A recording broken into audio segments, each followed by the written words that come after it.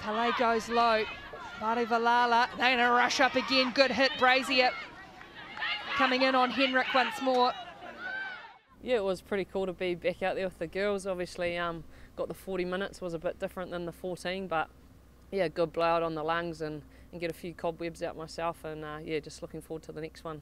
Yeah, actually, surprisingly, I thought I was going to be quite sore, but have pulled up pretty good and got in quite a bit of recovery this morning, so I'll do what I can the rest of this afternoon before training tomorrow.